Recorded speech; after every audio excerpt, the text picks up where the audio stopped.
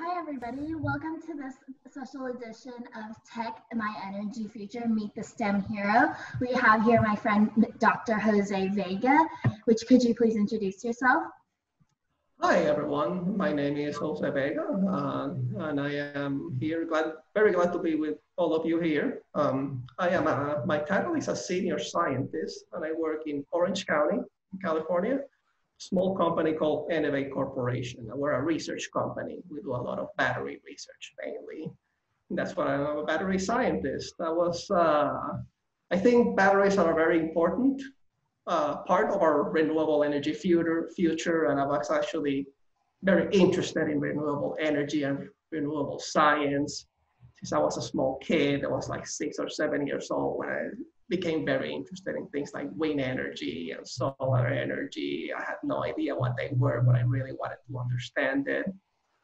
And I think that actually started for me a passion for science, for understanding things. And I think that is the best part of my job right now. I just get to do something that I love. I just get to go into a lab every day and I get to play with science. I just get to do what I like. And even though I was very interested in lots of things within the renewable energy field, I was also very, very interested in batteries. They're very important for a green energy future. You know, we have all of these sources of renewable energy and we need to store all of that energy someplace, somehow, and batteries are a very important part of that. But before we talk a little bit more about science, let me tell you a little bit of where I'm from. So if we move to the next slide, as you can see, I'm actually from a small island, Puerto Rico, which is in the Caribbean. My dad is actually from New York, and he moved to Puerto Rico when he was a kid. He met my mom, and I grew up there. I'm actually from a small town called Rincon, which you can see in the lower right there. That beautiful, beautiful place. It's very well known for the sun, for the beach, and for surfing. Lots of surfing tournaments. Lots of very famous surfers go there for the tournaments. It's a pretty cool place. When I was growing up, my dad was actually he's also in a STEM field. He's a chemical engineer. He worked for many years at Hewlett-Packard. He actually started there in the environmental health and safety department as an engineer. And he worked his way up, and then he was a manager for many, many years, for over 20 years, until he retired. And he's a very important person to me, a source of inspiration. He was actually the first person in his whole family to get a university degree.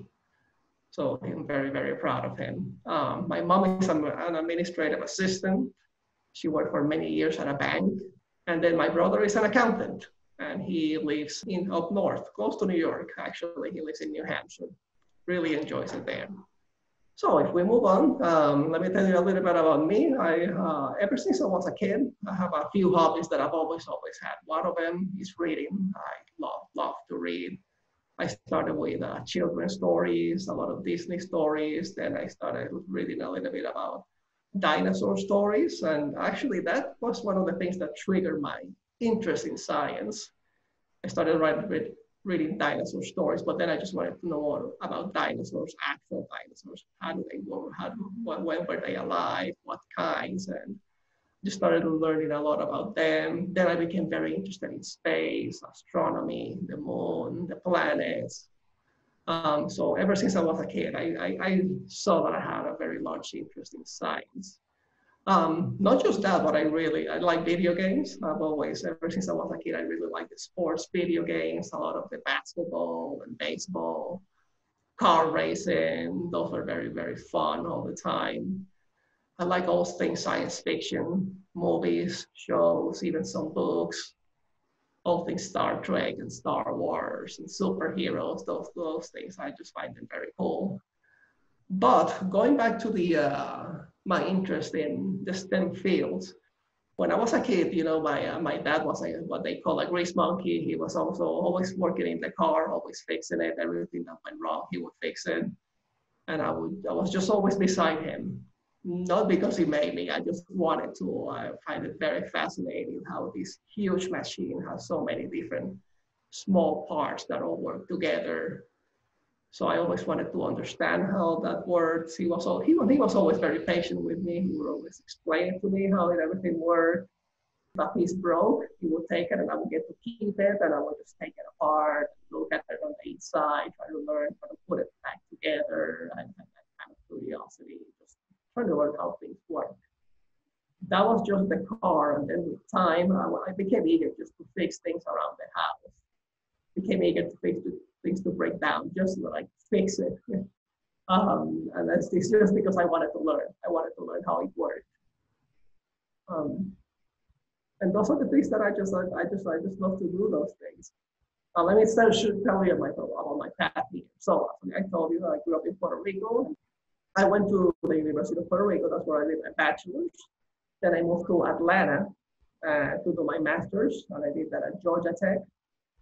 I did my PhD at the University of Connecticut. So for that, I moved up north, where it's cold. I stayed there for a few years, but actually after the University of Connecticut, my first job was in Massachusetts, and my second job was in New Hampshire. Both of those were also battery related, was in battery companies.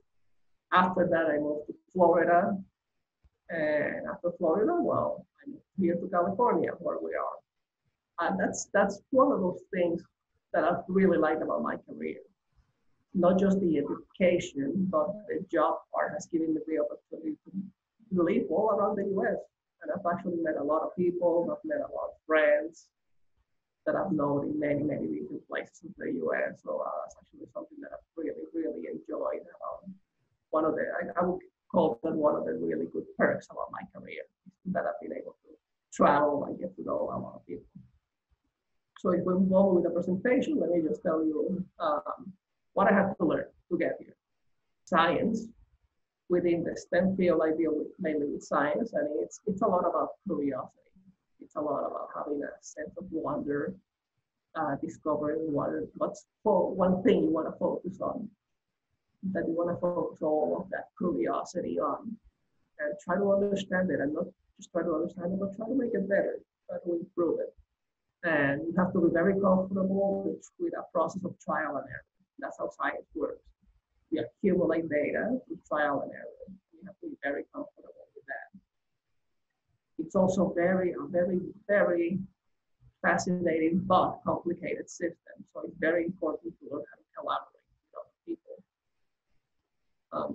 You have to learn how to do your own experiments, how to come up with your own experiments, how to design your own experiments, but you have to also learn how does that work along with all the other people that you work with along.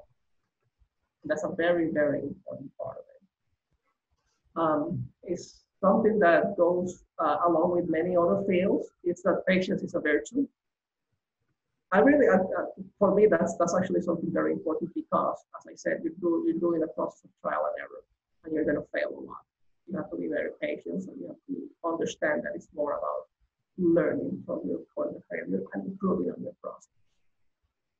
And some of the problems are very, very hard to solve. But just remember that the harder the problem to solve, the more satisfying it is when you finally get that answer. All right, so let me conclude by giving you guys a little bit of advice. Let me tell you guys, if you're interested in science, try it. There's lots of demonstrations that you can find everywhere. When I was a kid, I remember I used to do a lot of from Bill Knight, a science guy, and my dad was also very happy to help me with all that stuff. So, find someone that's also interested in doing experiments and do it with them. Look online, go to YouTube. There's a lot of age-appropriate demonstrations of experiments, things that you can do that are just. And always remember, be safe when you do it. Ask your parents and make sure that you're safe when you do it. As a battery scientist, I have to tell you, remember, and remind your parents to always recycle your batteries. Always. There's many places where you can recycle your batteries. And always remember that STEM is awesome. STEM fields are really cool, but there's many different ways in which you can contribute. If you don't like STEM, there's many other fields. There's many good contributions that you can make as a politician, as a lawyer, as an accountant, as a psychologist, as a doctor, go to a medical field. There's many contributions you can do to discover. Try to discover what you like and be happy with it and make your contribution. Thank you all. Thank you, Jose, for that presentation. That was really awesome. It was really cool to hear about the work you do with batteries and how that affects our environment and the energy that we use around us. We have a couple of student questions here. The first one would be, you talk about how science is a lot of trial and error, and a lot of times it can feel like it's more error than success. How do you keep yourself motivated to continue that? That's an excellent question. And you have to look at what is your motivation, right? So what is that you're trying to do? And in different fields, there's different kinds of motivations. I can tell you as a scientist in the science field, the main motivation, what is it is generating knowledge, is discovering something that you did not know. And you can do that by succeeding, but you can also do it by not succeeding. So when you have an experiment that doesn't succeed, you accomplish your goal because you try to understand why it did not succeed. And you learn something. So that is the motivation. The motivation is you learn and you go with the mindset that you're mostly gonna fail, but every time when you fail, you learn why you failed, and when you try again, you're that much closer to the truth because you're doing a better job for what you learned the last time. That's really cool for you to say, because a lot of times we like to focus on the solution, the end goal of our projects, but it's really the path that we take along the way that we learn and grow from to get to where we need to be. Absolutely, yes. Science is not about the result. Science is more about the process. It's how you got to the result. Yeah, and for another question, we also have, what made you want to pursue higher education and go into getting your master's and PhD? Yes, that's actually when I decided, I was actually let me put it this way, during undergrad, I had two research opportunities for undergraduates, which are limited, but if you go to that, you can get the experience, a small experience of what it will be like in grad school. I had a research project during undergrad related to making fertilizer out of ash, which was environmentally related. And then I had another project working with human subjects and how do they uptake gases in their lungs. And I thought that was very cool. That actually led me to think that during both of those projects, I was actually working along graduate students. They were both doing their PhDs. And they actually also told me and sort of educated me on how it is. What's the process to be in grad school in a science field? And I discovered that it's actually not a lot of classes. Yes, you do take classes, but it's a lot of research. You do spend a lot of time in the lab learning how to do research. And when I discovered that, I found out that is what I wanted to do. I have this curiosity and understanding things. I have this passion for electrochemistry. So I get to, if I choose this career path, I get to actually do what I love, which is spend my time and spend my career, try to make this aspect of our energy future better, the energy storage aspect. Grad school gave me the opportunity to do that. It's just learn how to come up with new ideas, but not only how to come up with them, but how to test them and how to make them work. And that's actually the main reason why I chose to go to grad school. And I started with a master's to make sure that I actually wanted to do it as a career path. In a master's, I was part of a research project, and I liked it enough that I actually wanted to go a step further, and I wanted to be the leader of a research project. And that's why I actually moved to do my PhD. And being the leader of a research project also showed me a lot of also how to design experiments and how to appropriately apply the methods of science.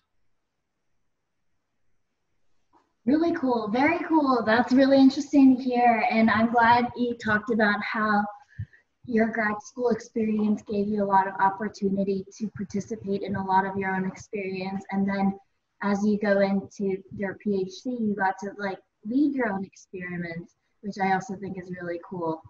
Thank you so much for joining us today. We really appreciate you sharing your story with us, and Thank you. and we hope that we inspire a whole bunch of young battery scientists. I hope so too. Yeah, it's a great field to be in. Yeah, and it's very, very in demand now. Very cool. Well, thank you again, and we'll see you next time. All right, bye everyone.